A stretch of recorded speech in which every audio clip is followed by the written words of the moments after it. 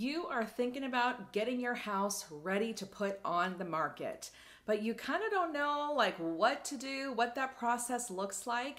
Well, in this week's video, I'm going to go through all the steps that I take to get your home ready to hit the market. So stick around.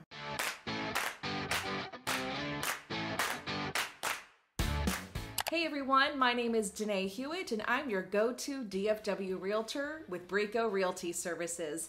Thanks so much for joining today. If you're new here, I hope this video brings you a lot of value. And if you've been here before, thanks for sticking around. Do me a favor, hit the like button, subscribe to my channel, or leave a comment below because the YouTube algorithm loves all of those things. Let's get into this week's topic. How am I gonna get your home ready to hit the market? A lot of listing agents have their own process of what they do and the steps that they take to get your home ready to hit the market. Well, I'm gonna tell you exactly what I go through, and it's very similar with other agents, but it's also good information for you to know. The first thing we're gonna do is we're gonna jump on the phone and you're gonna talk to me about your plans and what you want to do. Are you selling a house to buy something else? Are you selling a house to rent? And with that, you're gonna tell me a little bit about the house, any updates that you've done to it, how long you've lived in the property. I just wanna find out as much information about your house as possible before I come to meet with you in person. In that phone call, we schedule a time for me to come to your house. And ideally, I'm setting this appointment if you are married or if you are owning the home with somebody else. I'm setting up that appointment with both of you or the three of you combined, however many people happen to own this house. That way I can give all this information to all of the necessary parties at the same time, and I can answer everyone's questions right then and there. After we schedule this meeting, then I'm gonna do my homework. I'm gonna put together my marketing plan for you so I can bring that to you at our appointment. I'm also gonna put some comparable sales together so I can show you the range and what we should ideally list your home for. And I'm also gonna provide you with a net sheet. In that phone conversation that we have, I am gonna ask if you know approximately what your mortgage payoff is, if you still have a loan on the property. That net sheet that I'm going to provide you is going to give you an estimated amount that you will net when you sell your property. So me having that mortgage balance is really good for us to know. All right, so it is the day of our appointment. I'm gonna meet you at the house and I'm gonna go through my marketing plan with you. I'm gonna give you those comps and I'm gonna talk to you about approximately what you would net in the sale of your home. If all of that looks great and you decide, yes, I do wanna hire you, Danae Hewitt, to sell my house, then I'm gonna leave you our listing agreement, which is a contract between you and me that you are allowing me to sell your home. I'm also gonna leave you with some other documents that you would need to fill out before we list your property. We'll get to what all those documents are in just a minute. So I'm gonna leave you with all of that information because I want you to have enough time to review it and to read it, and then I will also send it to you electronically for you to sign. How easy is that? While I'm there, if we still have a little bit of time, then I'm gonna go through your house and you're gonna walk me through. You're gonna walk me through all the things, all the ins and outs about your house. I want you to point out anything that may not be working properly, and I'm gonna tell you whether or not that does need to get fixed, or maybe I'm gonna see if we can let that slide and maybe it'll come up in the inspections and maybe the buyer would want that fixed. It just kind of depends. Let's look at all of your major systems. Let's see if we can kind of peek at the roof, not getting on top of it though. Walk the perimeter of the house. I'm gonna test things like your water pressure and look for any cracks or anything in the house. I'm just gonna give a really good set of eyes on the house when I am there.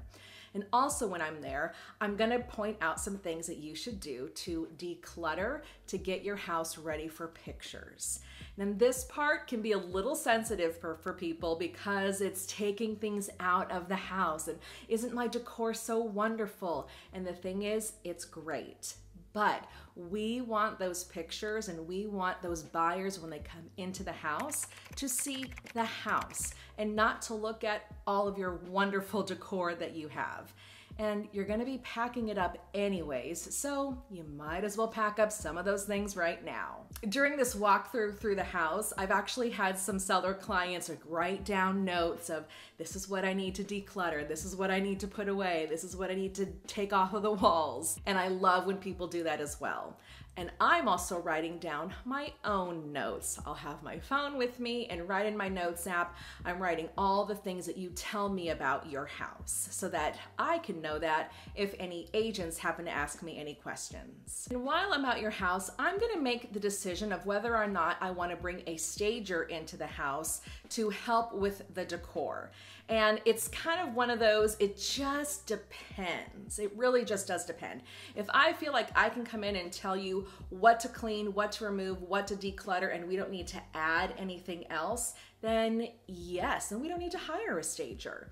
The stager that I like to work with doesn't bring in furniture and doesn't stage the entire house with new furnishings and all this stuff.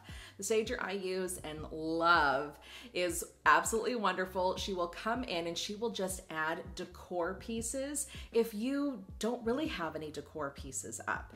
They will add stuff to the bathroom, add stuff to the walls that actually matches what you currently have in your rooms. So if I do bring a stager in, then we'll schedule that appointment of when she can come to the house. The first appointment with her is usually about 45 minutes. She'll go through, take some pictures of the house, write some notes of what she needs to bring back the next time she's at your house. And what we want to do is we want to align the next time she's back with photos with you getting the house ready to sell.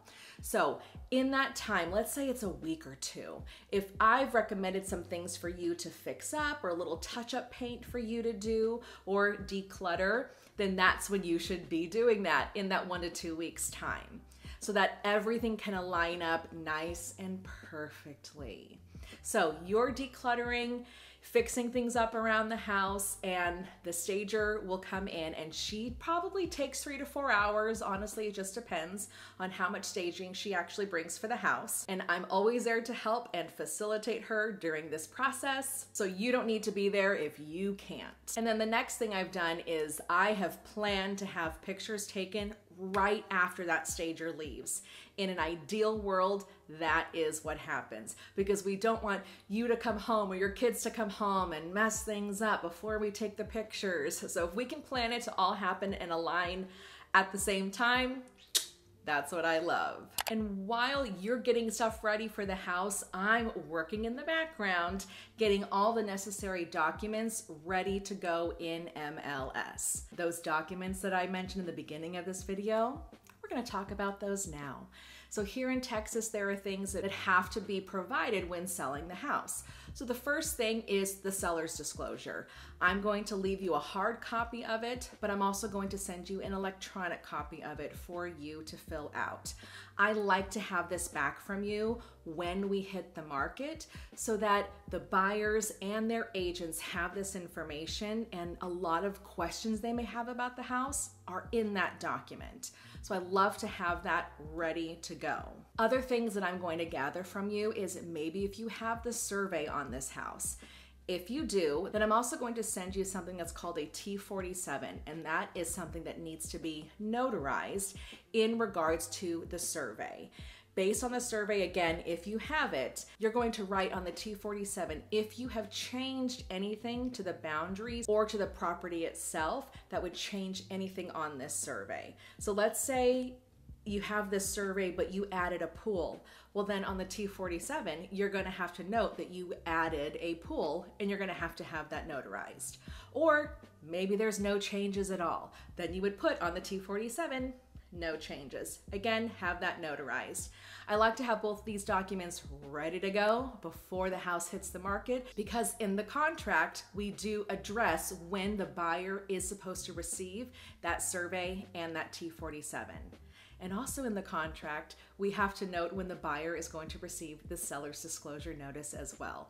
That's why I like to have all that information ready to go so we're not scrambling to get it once we're under contract. Another document that may or may not pertain to you and your house is regarding lead-based paint. If your home was built before 1978, then you have to let the buyers know if you are aware of any lead-based paint being used in your house. And that's a document, of course, that I provide to you. You have to sign it, I have to sign it, and then the buyers of the property also have to sign it as well. But again, that's not for every property. Other documents that I'm going to ask you for is if you've had any repairs done to the house, if you have those receipts. If you had the roof replaced 3 years ago, it would be so wonderful if you had that receipt. Any repairs or any updates that you've done to the house that you have a receipt for, I'm going to ask you for those because I like to give the buyers of the house all of this necessary information so that they've got it. So now we're at the point where I'm gathering all this information from you and you're cleaning up your house and maybe we've got the stager coming and we've taken those pictures, and usually those pictures are going to be back that same day or if not the day afterwards. And what I've already done as well is I've input a lot of information about your house into MLS, which is our multiple listing service. This is going to document absolutely every single thing to the best of our knowledge about your house, but I also put in there that the buyers and their buyer's agent have to verify all this information in their due diligence period. This MLS listing is going to be in the incoming status, which only I have access to. No other agents, nobody else can see this MLS listing. What I'm going to do is when I've got all that information in there, I'm going to send it to you for you to approve to make sure I didn't miss anything and also to make sure that the information I have in there is correct. If everything looks good, great, awesome. Once I get those pictures back from the photographer, then I'm going to put the listing as coming soon. I like to do that because that lets only real estate agents know that this property is coming soon. In there as well, I also put the date, the rough date that the home will be active. And sometimes I put it in coming soon without pictures and sometimes I do. It just kind of depends. But I do like it to be in coming soon a couple of days before we actually do hit the market. I like to drum up some interest in your house so that when we are active, those agents can schedule those showings. And speaking of showings, that's another conversation that I'm going to be having with you is when do you want to allow showings to happen at your house? In our showing time system, I can put time parameters like no showings before 9 a.m. or after 6 p.m. Or maybe you work from home, and you always have a meeting at 1 o'clock on Wednesdays. Well, I will make sure that we block off that time as well. So it's very customizable to your schedule. Once the home is active, everything will be in MLS. The MLS listing that you have approved is there, the pictures are there, and then all of the documents that I've gathered from you, I have scanned and I have inputted into MLS so that the buyer's agents can read through that information and pass it along to their buyers. But also something else that I do is once the home is active and I've got those pictures back, then I also create a binder and some flyers that I leave at your house. In this binder, it's going to be all the information that you have provided me, the seller disclosure, the T47, the lead-based paint addendum. All of that's going to be in there so that when a buyer's agent comes through the property with their clients, then they can read through that information. And you may be thinking, well, it's online, they can read it through there. But I'm also a buyer's agent, and there are some times where I show one client 5 houses in a day. Well, do you think I have everything memorized in that house that we're going to see? No, I don't have all that memorized. I don't remember everything. It's a lot of information to remember. So as a listing agent, I want to make sure that I've left all of that information for those buyers and their buyers' agents to look through and read and hopefully get some questions answered. I also leave some flyers there so that the buyers can take that with them to remember your house. In an ideal world, I am listing your house on a Thursday or a Friday.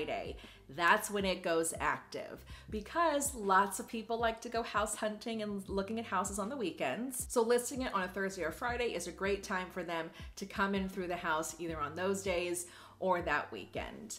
And a lot of times I'm going to be hosting an open house for you as well, if you want one to be done.